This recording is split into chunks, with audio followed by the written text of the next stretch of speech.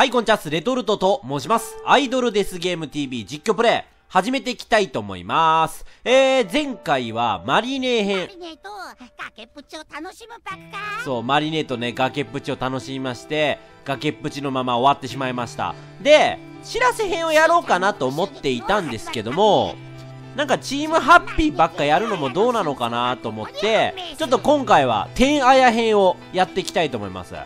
多分だけど、下3人で、関西の2人、右2人、で、ナンバー1、ナンバー2勢の、2人、左上2人の、3つのなんて言うんだろうな、大きな章に分かれてる感じがするので、まあ、ここは天あや編で、ちょっと新しく、初めからやっていきたいと思います。おいと。多分、天あやはかなり最後の方まで生き残ったので、結構ラストの方まで楽しめんじゃないかな。なんだかな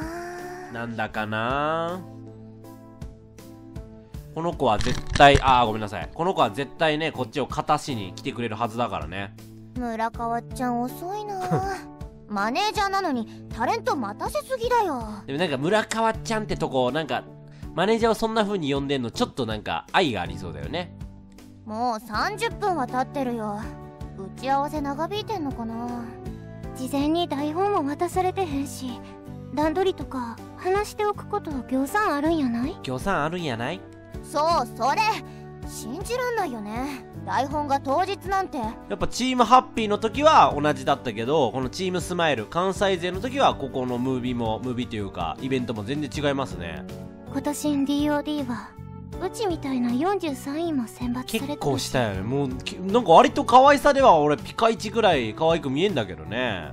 なんやかいろいろと事情がありそうやな。多分天あやに協力したいって気持ちの方が強すぎて、自分をないがしろにしてるマリネタイプなんだろうな。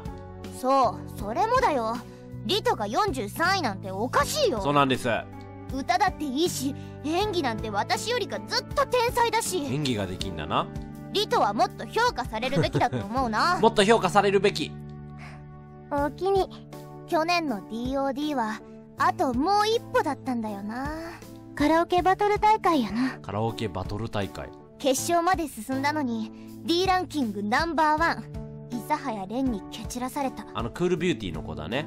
今年こそリベンジだって燃えてたのに、新人の旭川姫が夏ランキングから1位になっちゃうし、もうわけわかんないよ。この姫ってのはあれなんだね。超新人なんだね。超新星で一気に1位を取ったっていう。なんか結構いとまれてそうな感じだな、アイドルの中で。そやかて、その旭川さんも諫早さんも今回の DOD に選抜されてるし、まとめて倒すチャンスや。いけますか？そうそうそう。しかもこの私を差し置いて、新人のくせに5位にまでランキングを上げた東京もんもいるし。これ千春ちゃんのことだよね。茅ヶ崎千春は神奈川や。どっちも似たようなもんだよ。多摩川ってのが流れてんでしょそうや。選抜の7人中私より上位ランカーが3人か。この千春にやたら天あやはなんかライバル視してるっぽいんですよね、設定的には。今の私で3人に勝てるの？どうしたまたエゴサーチでなんかあれか悪いこと書かれてたか？この1年私のコンディションはボロボロなのに。エゴサで常にエゴサーチしてんだろうな。天あや、天王寺、綾香みたいなさ藤見。え？チームメイトの白浜藤見が辞めちゃってからずっとこうだ。藤見なのに辞めちゃったの？藤見のこと気にかけていたのに、藤見はいつも私のこと避けてばかり。これは新キャラだな。そして最後は突然の脱退一体私の何が悪かったの？なんか似てるね。似てるけどさ、こんな似てて、なんか右の方がなんかさ、全体的に上な感じするじゃん。左が可愛くないわけじゃないですけど、なんか田舎っぽさというかさ、それやめちゃうかもしんないな。それ最後は突然のだった。一体私の何が悪かったの？態度かな？相性かな？なんか言っちゃったのかな？それとも同じチームメイトが辞めちゃったんだね。それが気になってからずっと私は迷ってるし悩んでる。大一番の前になるとフジミンの物憂げな目が私の脳裏をよぎる。フジミンが引退するほどのことをしたかもしれない自分を信じられなくなっちゃう。なんか影で傷つけちゃったんだみたいな、そういう風に思ってんだろうな。わけわかんなくなって息苦しくなって引きつりが止まんなくなっちゃう。スパイダーさんの助けでこれまで何とかしてきたけど。何そのスパイダーさんって。スパイダーさんはメールで私を助けてくれる。顔も知らないファンの人だ。なんか AKB49 っていうなんか昔マガジンでやってた漫画こんな感じだったな。なんか一流アイドルをずっと支え続ける主人公みたいなメールとかで送ってね。正体はわからないけどスパイダーさんはすごい人だ。何度もピンチを救ってくれた。スパイダーさん恋愛いけんちゃいます？予言もできるしクイズの答えだって教えてくれる。すごい。あれじゃもうマリコ組みたいな感じなんじゃない？もうなんか事前にね番組のやつとか手に入れたりとかクイズとかね台本手に入れたりとか。お医者さんや警察の人にも友達がいるし私のために何でもしてくれる。これいけんじゃない？これスパイダーさんがちょっとアイドルのファン、私千春ちゃんのファンになろうかなーって言ったらさ、なんかこの提案慌ててさ、すいませんっつって、ちょっとお願いします、何でもしますから、何でもするって感じになりそうじゃない？だけどもうなんかなんだろうな、これもう今年の DOD そういうスパイダーさんいなければメールでスパイダーさんに相談できるのかな。スパイダーさんなしにはもう活動できなくなっちゃってもんね。リトのことはなんかあんまり頼りにしてる感じがないな。あやちゃん大丈夫？引きつけがスパイダーさんに相談。こんな弱い子だったんだね、思ってるより。うちがついてるさかい安心しや。リト、私あやちゃんはうちにとって最高のアイドル。それを今年の DOD で証明するんや。ごめん、また考えすぎちゃったみたい。思ってる弱い子だな。依存とかをしやすい子なのかもね。真面目さんの証拠や。落ち着けば平気。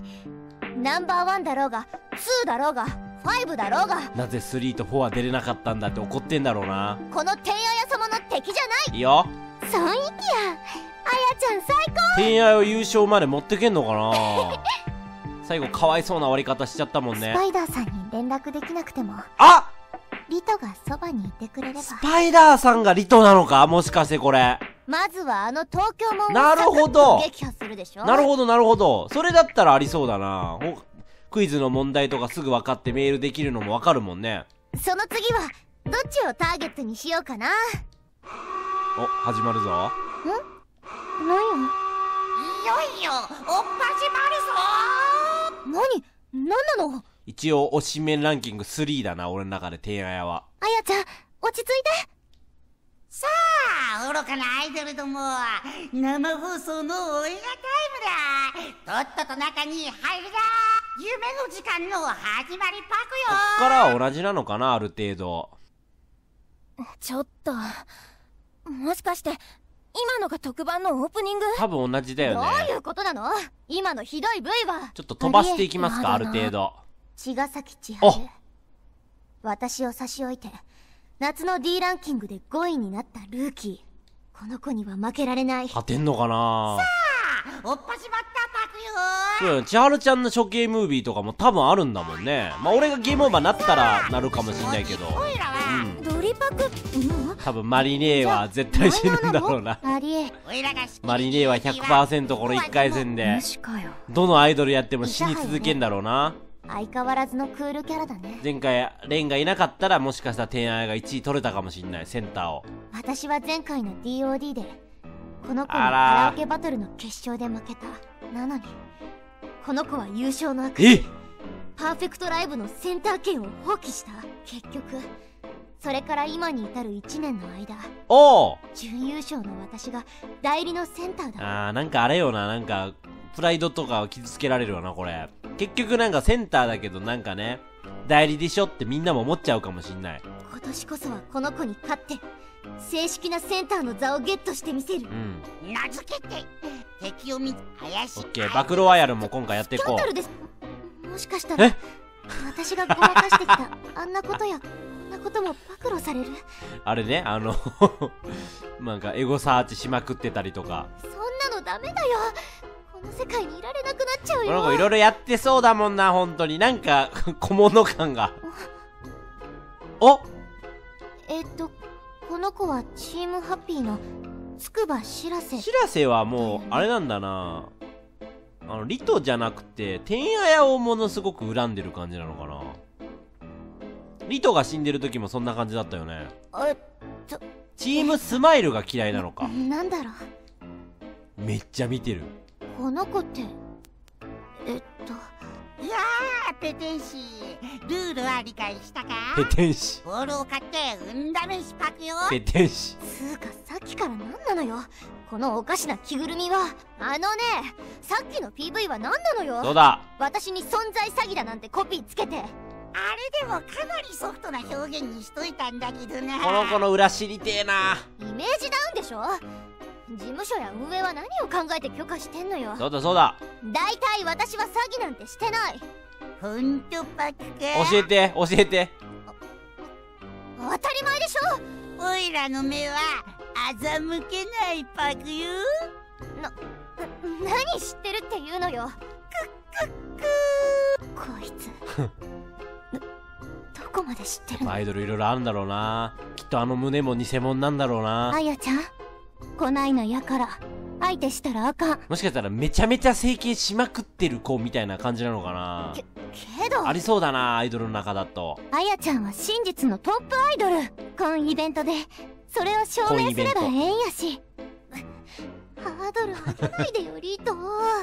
真実のトップアイドルとかスケール大きすぎ。そうね、こんな着ぐるみどうだっていいわ。まっけー、おいらは着ぐるみじゃないパクよ。着ぐるみじゃなかったらやべえだろお前。ほら一応司会者なんでしょ。生番組なんだからちゃっちゃと進めないと。言われるまでもない。おいらの体内時計は原子時計より正確パクよ。そりゃすごいな。アイドルども。はい。それじゃまあ集めまくってワードはあるので、ワードはあるので、お金を集めまくって、探してよかった。お金を集めまくってまた暴露をする感じでいいかな。あれって東京の2人だよね。この2人のイベントが起きましたね。最後まで勝ち残ろうねしーちゃん。あれどうしたのしーちゃん。やっぱ自信ないかなって。やっぱこのしらせとのなんか確執があるんだな。この先歌唱力とかリズム感とかの審査もあるんだろうし、しらせの実力じゃ最後まで行くのは無理じゃないかなって。なーに弱気になってるの。しーちゃんにも私にも優勝できるチャンスはあるよ。千羽姉はしらせより歌やダンスも上手だしスタイルだっていい方だけど、しらせはこんなんだしな。自信ないんだね。こらそんなこと言ったらしーちゃん推しのファンに悪いでしょ。まあそうだけど、それにさ、何が何でも勝ち残ってやるぞって気合が一番大切だよ。気合か。しーちゃんもこの DOD にかけてるものとかあるよね。なんかわからんか。ある。しらせは何が何でも勝ち残ってやる。やばいやばいやばい、情緒不安定だよ。しーちゃん、今日という日を一日先週の思いで待ち望んでいたんだ。必ず対岸成就してみせる。ものすごい向上心だね。なんだかすごいけど。ありがとう千羽姉。しらせ気合入った。この後ゴールデンボールをマリネからもらうんだな。実力不足は気合と根性でカバーしてみせる。千羽姉のおかげで萎えかけてたのがすっかり回復したよ。お互い頑張ろうね。あれここでちょっとなんか確執もうちょっとわからんか。どうもどうも。天王寺さん、探し物ははかどってる？まあまあってところかな。嫌われてんな、あの感じ。なんだろうこの子って。なんか気になるんだよな。ねえつくばさん、ちょっといいかな。しーちゃんどうしたの？別に私とあなたって前にどっかで会ったことなかったっけ？さっきのさ、一番初めに出たさ、1万円のさ、ツインテールの子なのか、このつくばって。つくばじゃない、しらせって。ないけど、仕事もこれが初顔合わせ。そういうことなのか。なんか整形してこの子になんかすごい嫌なこと言われて、なんかさ、気づいてないままこの天愛が嫌なこと言って、それが腹立ってやめたんだけど、でリベンジャーって言われてたじゃん、このしらせって。復讐するは我にありっていう、つくばしらせって、そういうことなのかな。隠れて、で素性とかも隠してるみたいなことを暴露ワードとかのやつにいっぱいあったから、そうか、そういうことなのかな。でもさすがに見た目がさ違いすぎる。天のおじさん、なんかほらやっぱそうだ、っていうか、なんていうか、ここに関係性があんだ。馴染んでるっていうの？あー、違うか、知ってるって感じ？そうけどしーちゃんはデビューまでちょっと待って、パンチ見えてないあれ。天のおじさんもう俺はそっちの方に集中することにするから、もうちょっとトークはみんなに任すわ。トーク聞いといて。そっか、もうダメだ。じゃあ偶然会ってるって可能性もかなり低くなるな。昔の知り合いに似てるのかも。おやおや、あんたってばなかなかいい線ついてくるね。全然ライバル視してない。誰々しくしてる場合じゃなかった。チャレンジ中だもんね。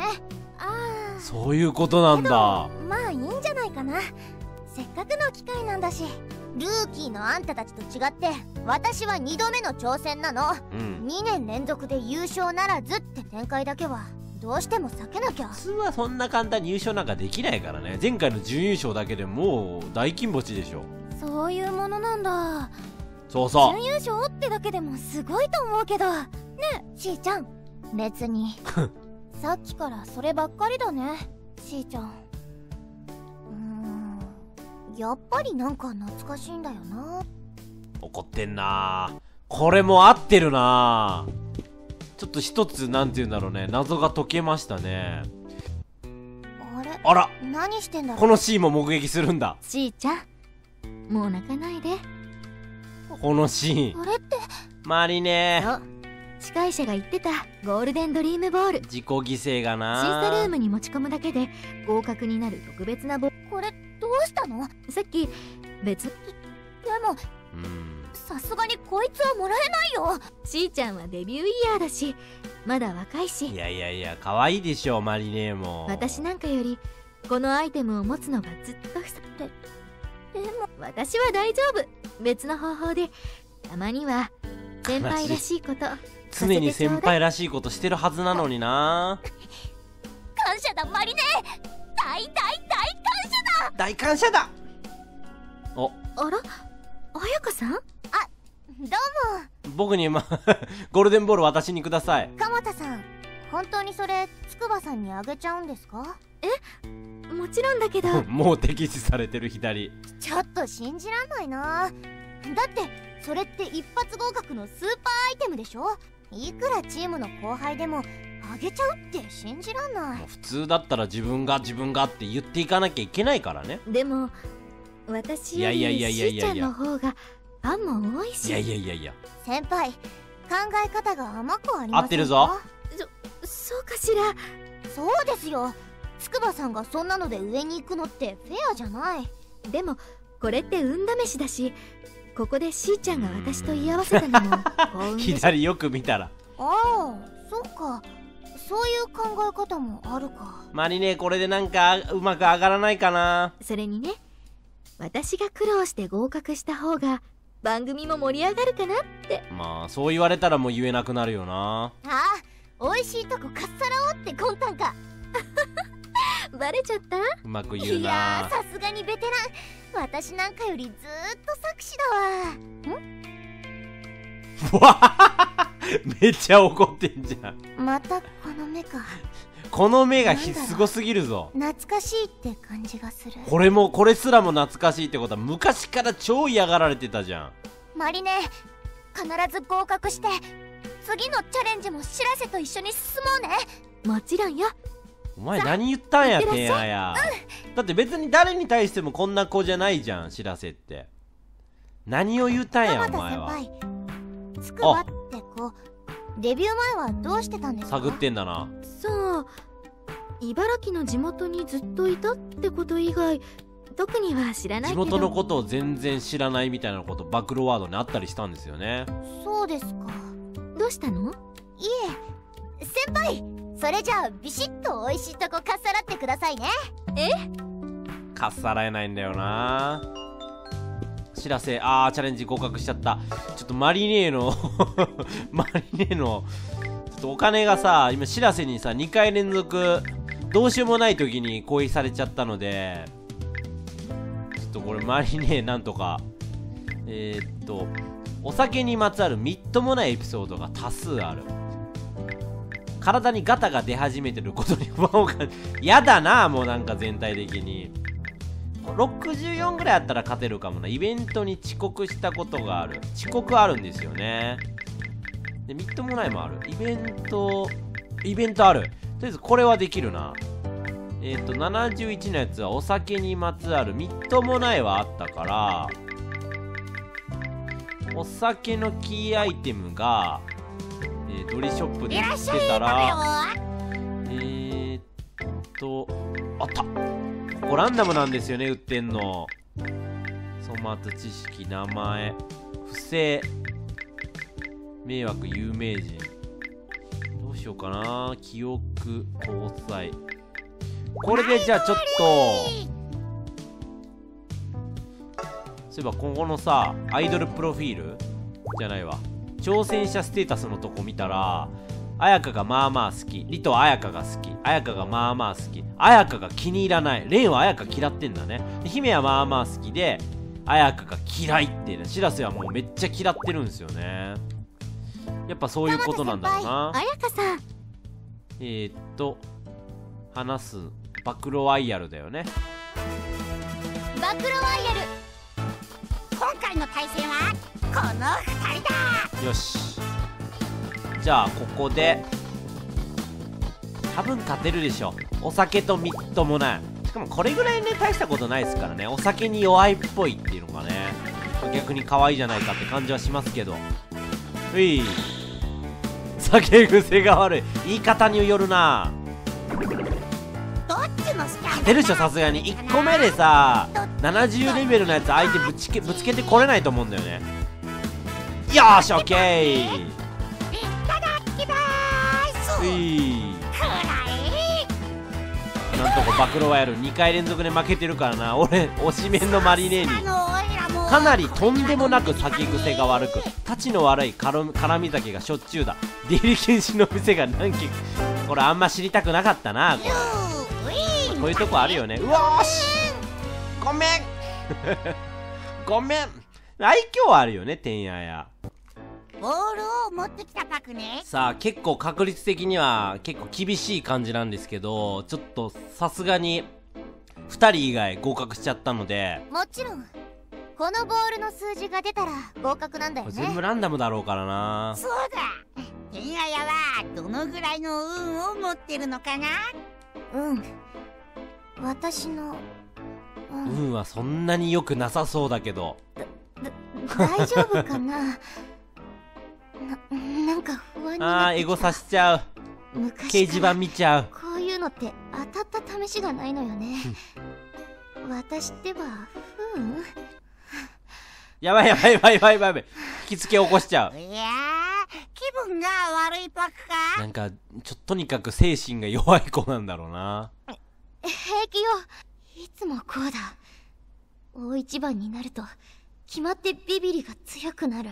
代理センターでやった去年のパーフェクトライブの本番前もそりゃひどかった。急にフジミンのことを思い出してすっかりパニクっちゃって。フジミンことしらせね。あの時はそばにリトがいて励ましてくれたからなんとかなったけど。もうリトもうさっさとね合格しちゃってね、出ていっちゃったからな、こっから。今の私は一人ぼっちだ。なんでここであの子が。やっぱそうなんだな、フジミン。なんだっけか。こらーさっさと審査を受けるパクよ。すいません。わかってるわよ。ボールを出せばいいんでしょ。さあ結構ね、ボールは、5つぐらい変えたかな。一番初めにさ、その、白瀬こと富士見にさ、もうなんもない状態で、暴露ワイヤル挑まれまくったので、落ち着け私。5個だな。確率的には、かなりいいんですけど、全然、敗北もあり得る。おいちょっと頼むこれやばいやばいやばいやばいやばいやばいやばいやばいよーしゃー嬉しいこれマジ嬉しい。これダメだったら初めからやり直しなんですよ。これダメだってもう一回この時間切れになっちゃったら処刑されちゃってこの一生セーブされてないので一生の初めからやり直しになるので結構これ怖かったんだよね。いやーよかったよかった。危なかったけどなんとかなっちゃったな。まあ、5と3の確率だからね。まあ一応まあ、多いわけだし。でも危なかったよ。あやちゃん合格おめでとさ。リットンこと、あれだよね、スパイダーさん説。ごめんね、待たせちゃって。かまへん。真打ちは遅れて登場が基本やし。ありがとう、ありがとう。第1チャレンジ終了。チームスマイルのお二人もいい笑顔パクね。また処刑見させられんだろうな。さて、次のチャレンジは何なのかな。第2チャレンジの前にやっておくコーナーがあるパクよ。脱落者の罰ゲームか。ああ、そういえばそんなのがあったよね。これより人類史上初のデスライブを執行する。人類史上初だろうね、デスライブなんて。デスライブですって。デスライブは成功したら敗者復活、失敗ならあの世行きのハードコアゲーム。敗者復活させる気ないのにな。あの世って何のこと？それじゃあ行ってみようか。テレビの歴史が今書き換わる。空前絶後、前代未聞、史上空前。三者池崎。ファーストデスライブ、レディー空前絶後のデスライブがまたこれ見させられる。もうこれ3回目よこれねえ。まあ、前回はちょっと変わってましたけどね、なんとかしようとして、まあ、結果ダメだったわけだけど、でもやっぱ他のルートやれば結構裏が分かるっぽくていいね。やっぱり勝ち残んちゃうの。やっぱダメなんだこれ。多分一番初めに見たデスライブになっちゃうだろうねこれ。どこなの？もういやー見たくない見たくない周りね爆発しちゃうよ。ファーストデスライブ、箱の中には爆弾とマリネがな勝ち残るルートあればいいんだけど、敗者復活できなかったらなんか最後のルート全員クリアした後のルートはなんかあるっていうのはね書かれてましたけど、こいつはオイラの助手のミスター D。でも何気にしらせの裏が知りたいと思ってたらなんかしらせの裏がちょうど分かるルートに行けたからまだよかったよね。お前ら黙って見てるパクよすいません。マリネ聞こえるかな。もういいよもういい飛ばさせて。あー飛ばしたもうマリネの死は見たくない。絶対同じなんでこれは飛ばしましょ爆発しちゃった。う。やっぱ爆発したんだね。そうやな。テンポよく行こ残念。オイラの手違いで鍵を間違えてたパクね。手違いってね。マリネが仕掛けをいろいろしてたとしても手違いを許さなかったくせにな。ごめんマリネおっちょこちょいを許してほしいパクね。これって DOD だよね。体張ったお笑い系のバラエティとかじゃないよね。そうだよバラエティ出ないんだようちのアイドルは。そや47の選抜メンバーが実力競う年に一度のビッグイベントや。台本を事前に渡されなかったから怪しいとは思ってたけど、オイラの DOD はドリームオブドリームにあらず、アイドルたちが本性をむき出しにしてセンターの座を奪い合うドリームはデスパクよ何がですよ。そうだよふざけないで。もっと神聖なもんなんだぞ。あわわわわわあわわわわ。おおいいよいいよいいよ。倒せ倒せ。あいいチャックの中いい。やっぱ着ぐるみじゃねえか。ファスナー発見。正体を暴いて。いいよいいよてんあや。やめて。それはチャックじゃなくてオイラの生命線パクよ。何わけわかんないこと抜かしてんのよ。カメラストップ収録は中だ。いやもうカメラは別にストップしてもいいけど、俺にだけ見させてよ。番組的には盛り上がるところでしょ。これで追加処刑とかだったらどうしよう。で、天あや編終わりみたいな。あやちゃん、スタッフがほんまに収録を止めとる。おいらの見たかった。には何人たりとも触れさせない。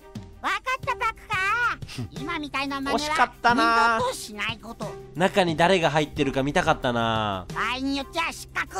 即刻デスライブ送りにするバクよ。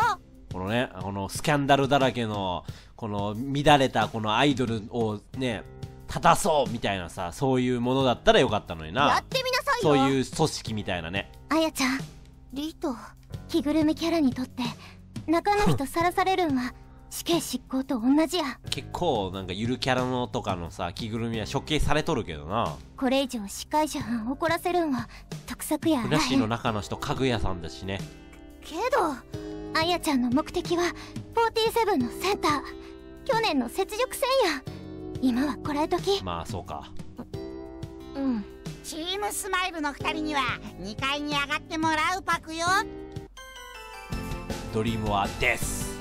次はあれだよね、歌唱審査ですね。まああれは視聴法があるのでお金さえ集めちゃえばクリアできるはずなんだけど、レトルトさーん